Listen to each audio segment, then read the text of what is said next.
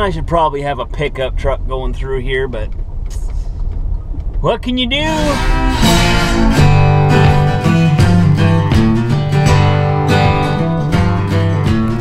Top of the day in the morning, tea. Top of the day. I am trying to put my seatbelt on. So we're in the car, obviously, and we're headed into Winnipeg. I need to get a down payment together, you might say. A deposit, that's a better word, for the moose bumper that I ordered yesterday. I ordered it through a place in town here.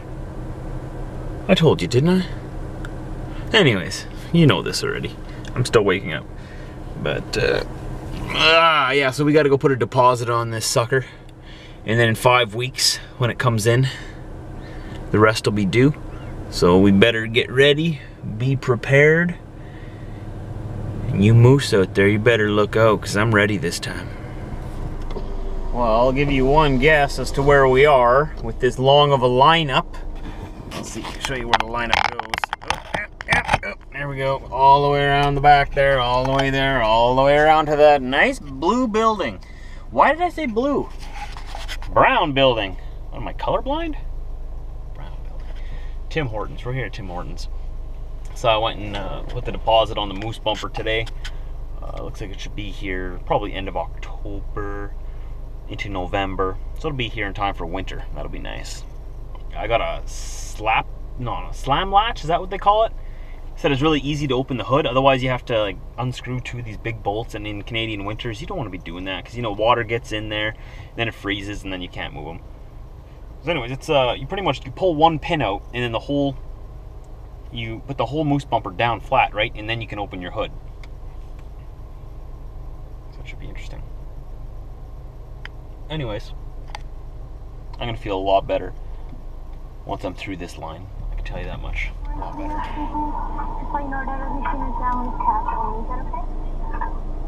Pardon me?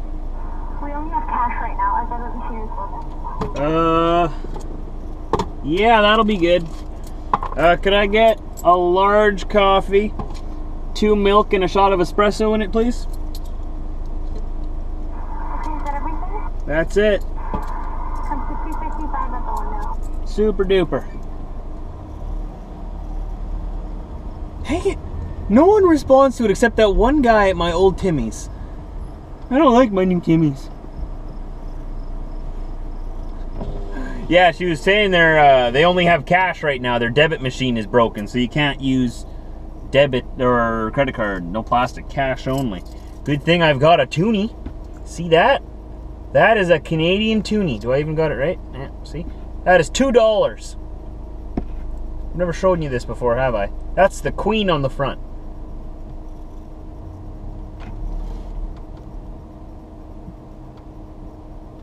Yes, we have $2 coins.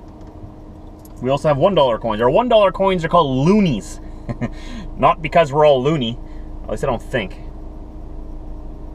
But loonies because there's a loon, like the bird, the loon, on the back. So we called it a loonie. This one's $2, so we just called it a toonie because we're clever like that. $2.55. I got $2.75.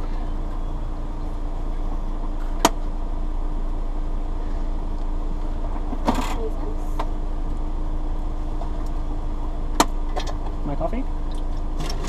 Don't forget my coffee. There it is. Thank you.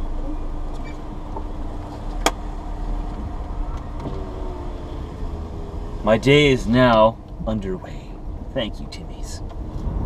So are you guys getting tired of me showing you Steinbach yet? I think I've shown you this whole city already. Can't believe we call this place a city. It is a city. Like, really it is. There's like 15,000 people that live here. Ha! You know I have twice as many subscribers as there are people in Steinbach? Wow, that puts it into perspective. You guys are awesome. You guys are awesome. Watching my videos and stuff. There's that bug right in front of you guys again. I know, I'm sorry. Every day, same thing. Can you imagine? Look at all this. And times it by 2. And that would be Joshtopia. If I took myself and all of you, and we all joined together and built a city, it would be twice the size of this city. Man, we could rule the world, man. Could make Diesel the mayor. All right, well, we're back in town.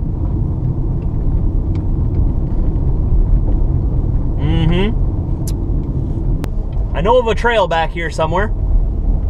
It's actually 4 vehicles. That's where we went down with the bike yesterday, or the day before, whenever I did that. The day before.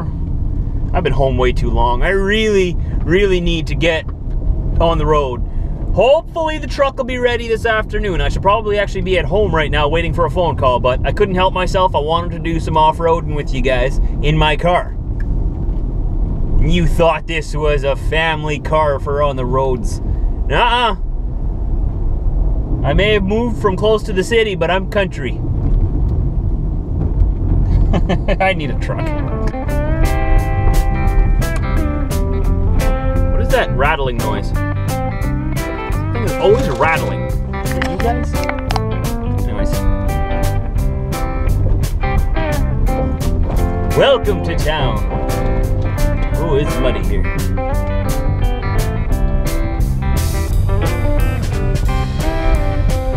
That's the trail I was looking for yesterday. That's where it goes. Okay.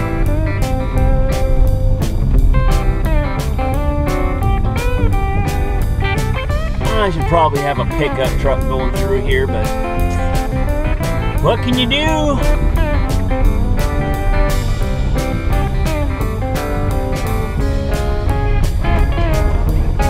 This is what you gotta do when you live out in the bush.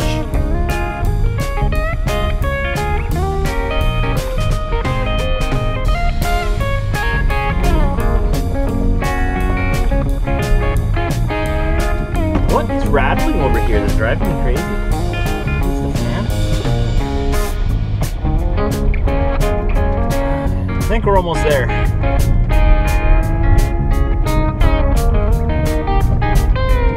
I just hope no one's ripping through here with their ATV, you know, drifting around these corners. You never know, because that's what I would do. I would fly through here. Oh, my car go. Oh, ow, ow, ow, ow! Bumps.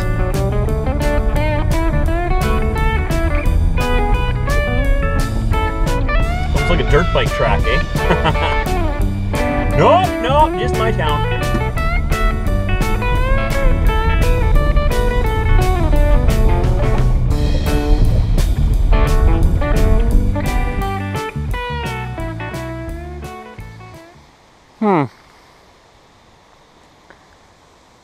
This is a nice peaceful spot.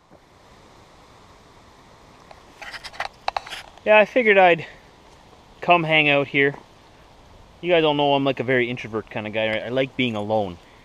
I wouldn't consider myself a loner, but I appreciate time alone, especially in nature. And honestly, I haven't been able to do this since I was a kid almost. Just go out into the bush all by myself and just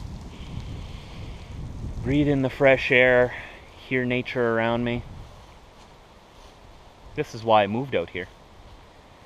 I would love to take you further, but apparently the ATV trail here is a little bit muddy. Oh, this is a mud bogging place. Oh yeah! I heard that they do mud bogging back here. Or mudding, or whatever you want to call it. See if I can get over here. Oh yeah, see this is the mud bog thing. This is where you take the quads through. Okay. I heard about this place. Huh. Found it! Now I need a quad. First a moose bumper. Can't have everything. Yeah, just hanging out with nature. How many of you guys like to do this? How many of you live way out here in the bush like this? Well, not here. I doubt any of you live here. Maybe a few of you do. But I don't see any houses around here. So yeah, like I was saying, I wanted to come check this area out first myself before I bring Diesel here. I would love to bring Diesel here. He would love it. Just gotta be careful because of poison ivy and ticks and stuff. It's not really tick season, and I don't think it's poison ivy season. Everything's pretty much dying off because it's gotten cold enough to kill off a lot of that stuff already. It's hot today though. It's 26 Celsius, probably about 75 Fahrenheit. Beautiful day to be in the bush, I tell you. I would love to encourage all of you watching this right now who live in a big city to take a day or a weekend once and just escape the city and come out to a place like this where there's just nothing.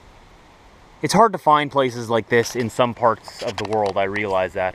I've been to some parts of North America where this would not exist. Like, I could literally make as much noise here as I wanted. No one would hear it. That could be a bad thing also. I mean, if you get into trouble, there's no one to hear you cry for help. So, you gotta be careful. You gotta be wise about it. Keep your eyes peeled.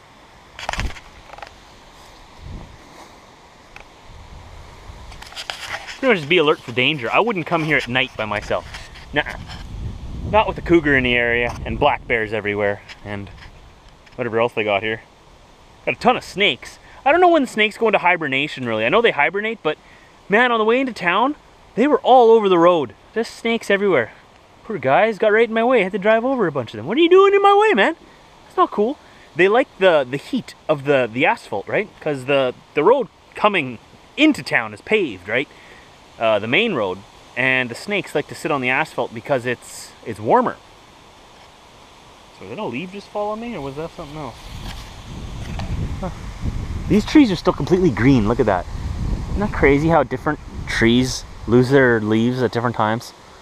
But anyways, the whole point of me making this clip right now is there's nothing wrong with living in the city. Absolutely nothing wrong with living in the city. It's actually very convenient. You have all your services right there, right? Like they're very convenient.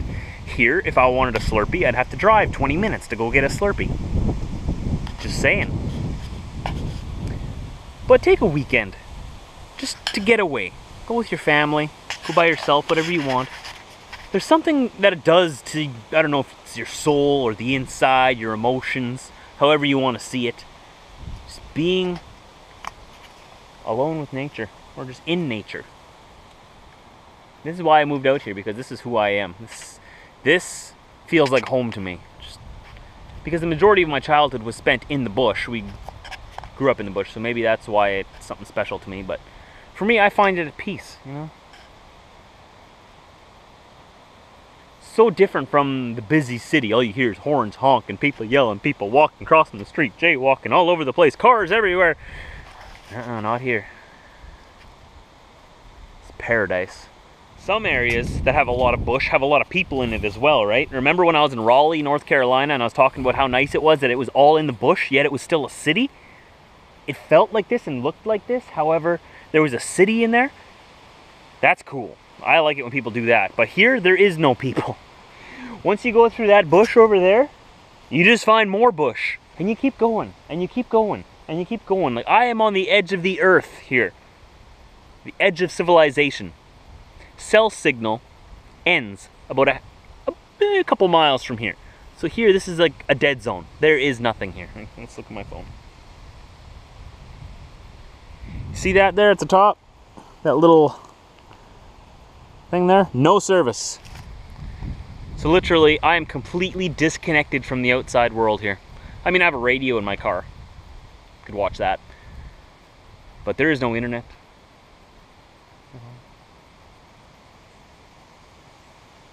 So much, like, life just instantly becomes so much simpler. Worries just go away. Well, it's time to go home. I don't want to miss that phone call. I actually gotta go call them and see how the truck's doing. I'm very anxious to find out how the truck is doing. I want to know.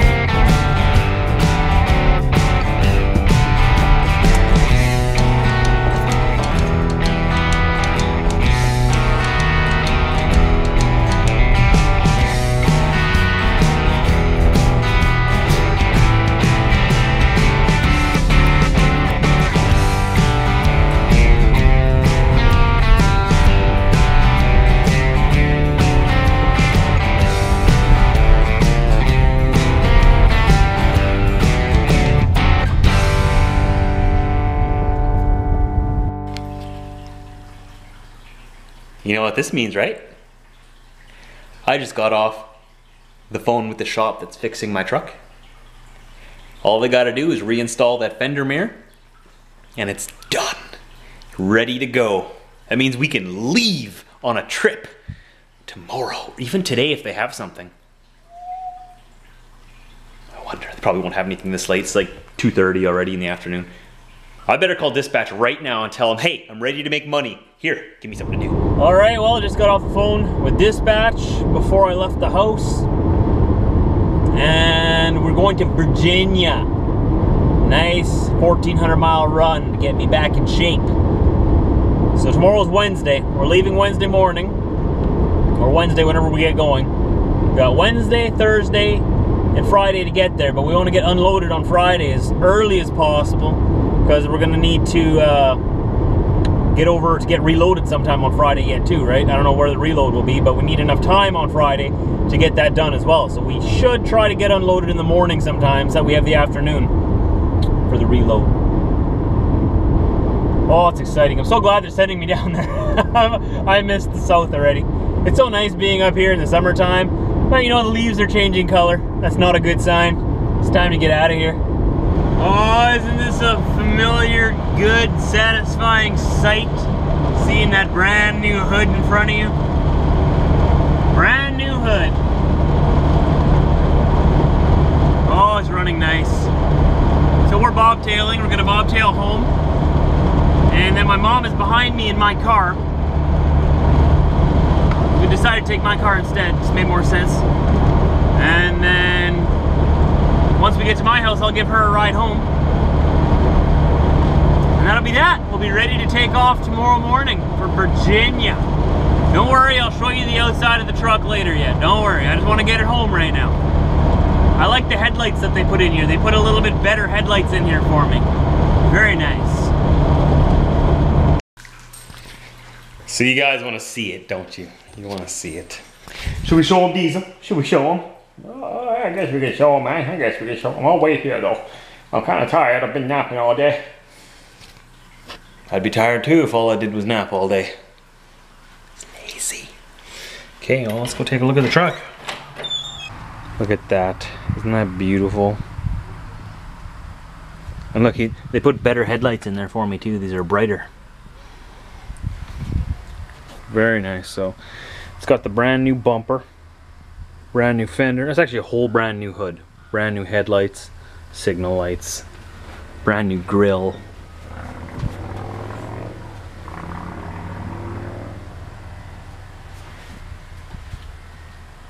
It looks so good. It looks so good. Looks even better parked in front of my house. Look at that thing. Look at that thing. Beautiful. It's beautiful. Anyway, so guys, it's back to work tomorrow. I know all of you are going like, it's about time, Trucker Josh. I know. So we're gonna head out to Virginia in the morning. We're gonna first go pick up our trailer at the yard near Winnipeg, and then on our merry little way, making money again. And I hope all of these flies die in here while I'm gone. They're stuck between the screen and that door, right? Shouldn't have gone in there, buddies. Now look at you. Now you're stuck.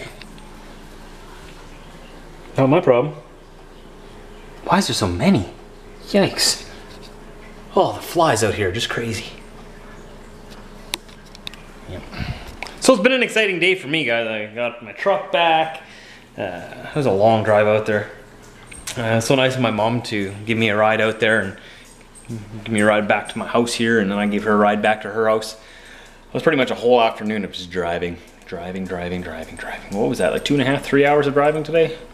That's a lot in a car. I mean, once I get back in my truck there, I mean, that's just gonna be a cakewalk, but tomorrow I'll be driving at least 10 hours, probably 11, a full 11, because I'm going down into the States and I want to make it 1,000 kilometers. So take about 11 hours. We're gonna try to get to Black River Falls, Wisconsin tomorrow. We'll see. Man, you guard the house good today, man. You did a good job. Good job. High five. Oh, I don't understand, man. Fine then. Don't high-five me. Leaves me hanging. Oh, so there's not much to do other than edit yesterday's video, today's video, get them uploaded for you so that I'm all caught up for when I hit the road tomorrow morning. I'm gonna get everything here ready to go. I'm probably gonna put it in the truck and everything when I'm done with it, just so that it's there, so I can just wake up, start the truck up, shower, take off. I am ready. I am ready. Are you guys ready? You guys ready for some trucking vlogs? We're going trucking tomorrow. I've been at home for a long time, so we're gonna go trucking. It's time. We did some exciting things today, right? We went off-roading with the car. We went and picked up the truck. The truck is now over there. And we're headed out first thing in the morning. So I'm gonna cut the vlog here a little early. It might be a little shorter than usual. I have no idea how much I filmed, but I'm gonna quickly throw it together, edit it up so I can upload it overnight because I've gotta get ready to leave now, so I can't be vlogging anymore. I've gotta pack everything up because I ain't done nothing yet because I'm lazy.